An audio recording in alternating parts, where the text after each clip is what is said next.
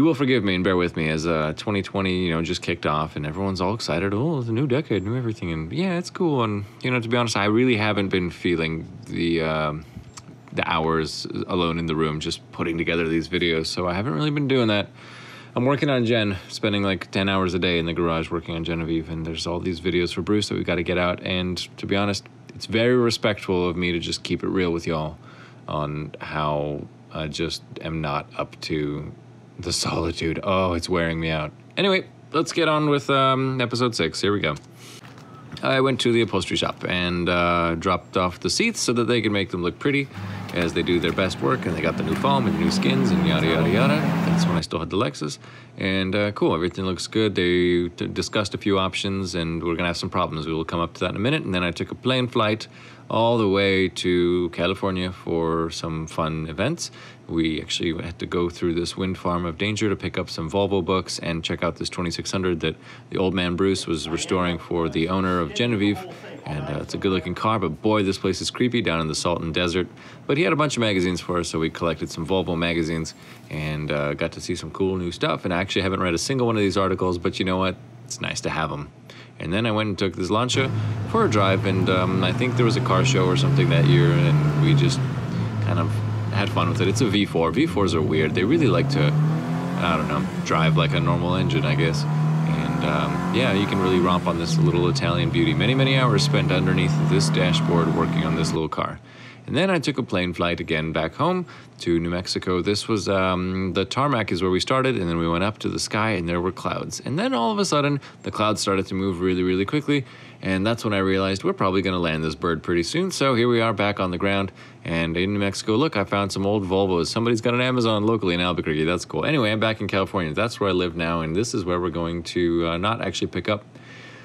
That's all been one really long run-on sentence, and there were some issues with the seats. Here they are. All right, here's the boys working hard at Gotcha Covered Upholstery. Nice place. There's supposed to be a problem here with these seat covers being different. I can't see what they're talking about. I'll tell you what they're talking about. You see the seat here, the frame is black on the sides, and later cars had just a pillow type cushion. So that means that the bottom cushion snaps onto the frame as visualized right here.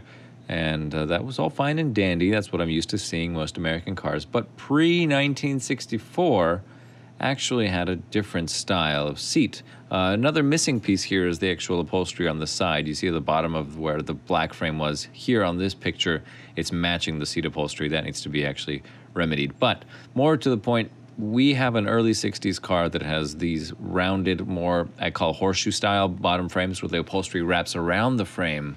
A fine example here on this PV544, you can see on the inside of the seat, the upholstery wraps around the seat frame instead of being a snap-on type cushion.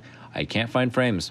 It's impossible to find a replacement frame, and we've already got these old frames powder-coated and ready to go.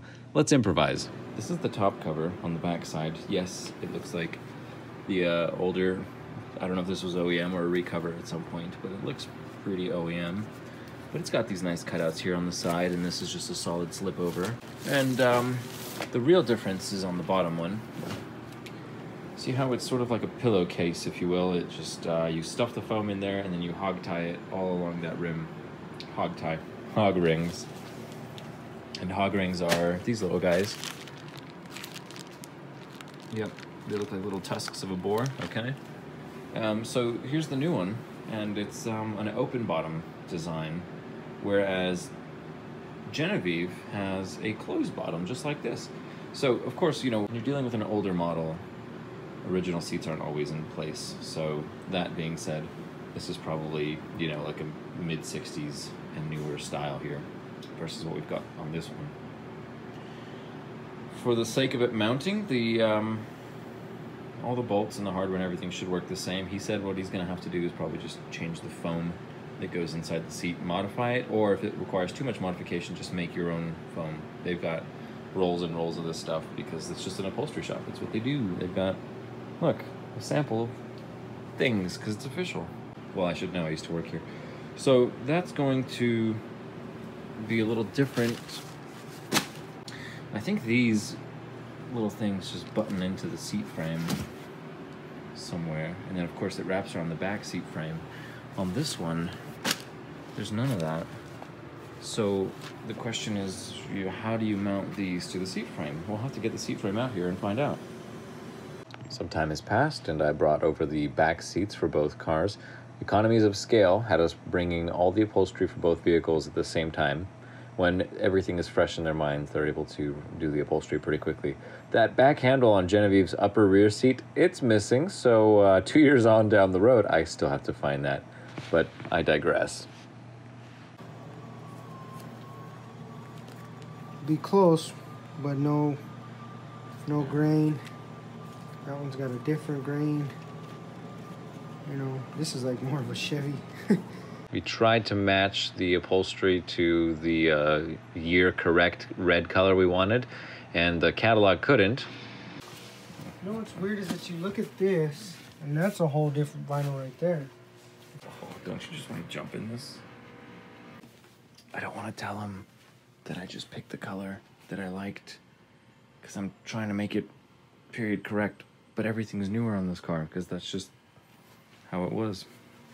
So there's some issues. You know, we have a back seat that actually does work with the VP kit. All back seats are pretty much the same year to year.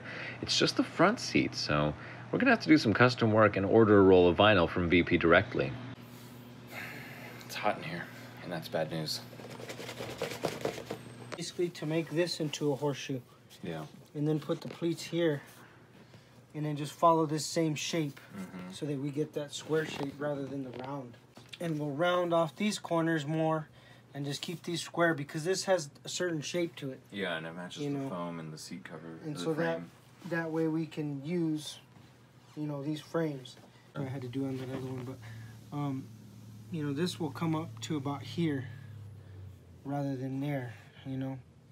So we'll bring that up and follow through, and then the same thing there, you know, have the welt, and then it'll have the stitch here. Boy, it'll have that new contour with the old look. That's fun. Yeah, I mean, that's gonna be the solution that I could come up with, and then this way, you know, these back seats, we're not worried about those. We know those will fit. Yeah. So I guess what we need to do is order some of that vinyl. Okay. We did place an order for the vinyl, and then I left everything alone for them to do their work. I'm very proud of our boys for actually taking the effort. Here you can see the differences, rounded versus squared. Take a picture of this bottom and this bottom and show it to them. Yeah. Send them pictures, because they're gonna want pictures. So we've got the snaps. And maybe they might even make that same style of horseshoe insert to fit that one. But if they don't, you know, those are really good patterns to go off of, man. Okay. We could easily duplicate this and put this design on it, you know. So ask them what their return policy is. So if you're completely lost on what we're doing here, it's okay. We're making the pillow type bottom basically the rounder type, which was the wraparound, and it's a custom bottom seat. So the whole seat is going to be basically a hybrid. It's going to look like a 62 with a 64 plus frame. Here's the old covers we brought last year. It's already January 18th today. There's the old material. Old foams. Tops haven't been done yet, but I want to show you what the new stuff looks like. No, I'm just kidding, it's over here.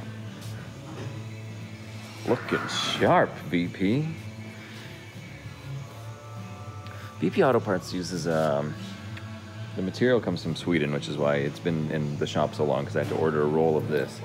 Because our goal for the fronts was to match a custom bottom cushion.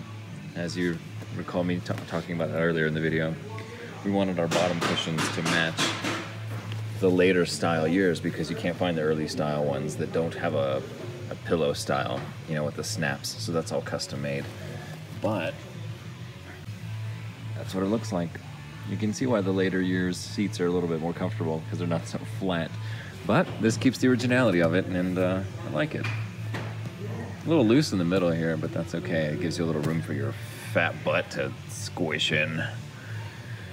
And I'm saying yours for everyone. We all got big fat butts.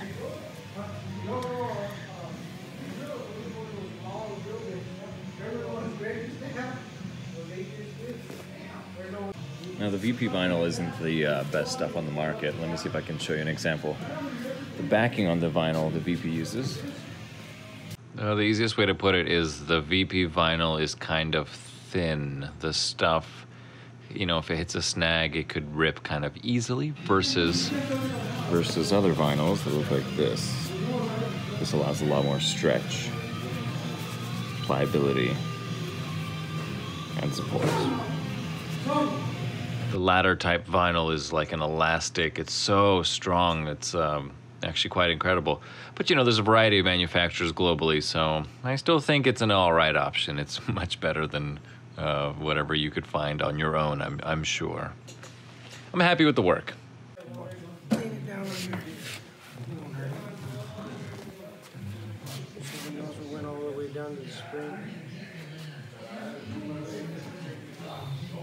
And is this a new piece as well?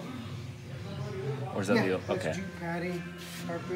I'm pretty happy with the way everything turned out. I didn't get a lot of pictures of what it looks like underneath the skins. This is Genevieve's upper seat on the right. That's the old foam, the old webbing underneath.